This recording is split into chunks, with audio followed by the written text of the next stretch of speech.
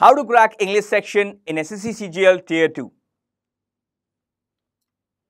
Hello dear students, all of you are aiming at a government job and a lot of you are preparing for SSC CGL exam 2017. A job or our career choices define our lives, hence we all need to make wise and informed choices. Jobs offered by SSC are very esteemed and prestigious. You all have a great shot at such wonderful and powerful jobs which will give you a sense of achievement in life. CGL exam is a 3-tier process and the Tier 1 exam has already been completed on 23rd August 2017. Now the next stage, that is Tier 2 exam, will be conducted in the month of November 2017. Just 2 months are left for the CGL Tier 2 exam. There are total 4 papers in CGL Tier 2 exam, namely Paper 1 Numerical Abilities and Paper 2 English Language and Comprehension are compulsory for all candidates, but Paper 3 Statistics, Paper 4 General Studies, Finance and Economics are optional. Today, we will study the smart strategy to crack English section with highest marks. Before we start the strategy, we need to understand the exam paper, question types and the topics which carry more weightage. We divide SSC CGL Tier 2 English mainly into 3 parts. Section 1 Vocabulary, Section 2 Grammatical section, Section 3 Comprehensive section. Section 1 Vocabulary section. This section is very interesting because you can easily score maximum marks in vocab section. All you need to do is just read English newspaper, magazine or any article written in standard English. Once you understand the literal and figurative meaning of the English words, it would be easier to answer correctly all the questions based on synonyms, antonyms, one-word substitutions and idioms or phrases. The only trick is to revise it daily without fail. The revision should be very intense and exhaustive. We have provided the Hindu newspaper editorial vocabulary. Read all these words daily, just 30 minutes. And you will cover more than 100 words. You will find all these words in the exam. For one-word substitutions and idioms, we have provided all important and previous year questions. You can answer correctly after solving these quizzes on Adda247 app. Section 2 Grammatical section. Grammatical part solely depends on rules. Once you remember and understand all the important rules, this part can be cracked very easily. Again, revision is the key here as well. Most of the grammatical part is made of parts of speech. You need to once go through all the parts of speech. This grammatical part plays an indispensable role in every type of question in English. Learn all the tenses and its usage. Conditional sentences. In every exam, questions are asked from the topic in the form of fillers, error detection or sentence improvements. We have provided study notes on all grammatical parts and tenses. Study these notes and attempt all the error detection and fill in the blanks questions correctly. If you are studying noun, then learn all the rules regarding nouns and you can correct all the questions right away. Section 3 Comprehensive section. For these types of questions, you need to solve 5 comprehensions and cloze tests daily. Such questions are asked to check your understanding of English language, especially your reading habits.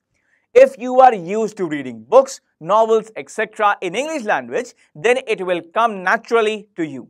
You can easily understand the context and you can answer all the questions based on it.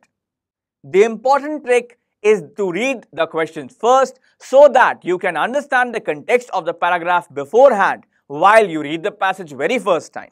You will find the answer to all the questions which you have already read.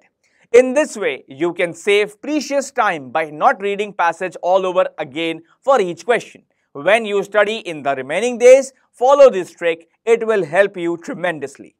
Let's take a look at the topic and the number of questions they have. Spot the error 20, fill in the blanks 5, synonyms 3, antonyms 3, spelling or detecting misspelled words 3, idioms and phrases 10, one-word substitutions 14, improvement of sentences 22, active or passive voices of verbs 20. Conversion into direct or indirect narration 26. Jumbled paragraph 20. Closed passage 24. Comprehension passage 30. So there are total 200 questions. Well, as you can see in the above table, the weightage topics are spot the error, improvement of sentences, active or passive voices of verbs, conversion into direct or indirect narration, jumbled paragraph, closed passage, idioms and phrases, one-word substitutions. You need to give special attention to these topics. Practice and keep revising all the rules and tricks so that you can be prepared for the CGL Tier 2 exam completely. Now, let's discuss the tricks and approach for above mentioned topics in detail. The important tips for idioms are: if you see an idiom in context that is in a magazine, newspaper or a book, try to understand the context and this will help you with the idiom. Keep an idioms diary. Every time you hear an idiom or read one, write it down, but then make sure you can look it up at home in our dictionary, English dictionary for learners, and to write it in a sentence, otherwise you will forget the meaning. Try to see the idiom in your mind. Can you see the image? Many idioms are made of images. Try to imagine them and this will help you remember them by seeing the pictures in your mind. Use the idioms you have learned in everyday life. The important tips for active or passive are: recognizing the active structure. Not all sentences can be changed to the passive voice. Only an active voice sentence with a direct object can be made passive. Make the object the subject.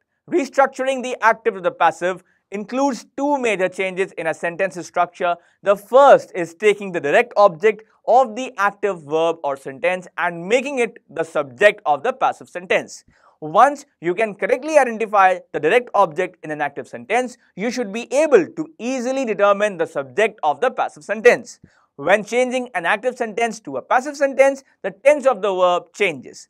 Every passive sentence contains a be verb. To change an active verb into a passive verb, use the correct form of be and the past participle of the original active verb.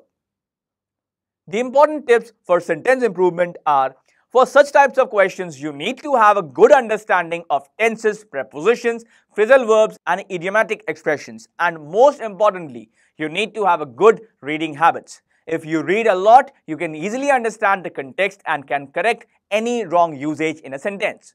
So clear all the concepts regarding these points. We will update more tricks and approach for the remaining topics. Till then, keep studying with Adda247. We wish you good health and success in the exams. One important tip: eat healthy, exercise daily and have a positive approach towards life. If you feel good about yourself, you can accomplish anything. So stay cool, stay positive and stay with Adda247.